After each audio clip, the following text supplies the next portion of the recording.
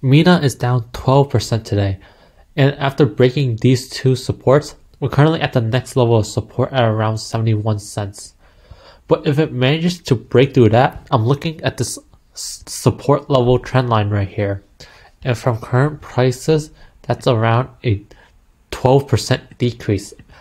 After that, it's possible for a breakout to the downside, but there is this major support level right here. And looking at the RSI, it's been, after breaking out of this downtrend, we're actually now using this as support, but we're still going down. But the good thing is, after it's hitting this, there's a good chance it'll bounce off of this trend line, which means the price will probably see a small pump back up. So watch out.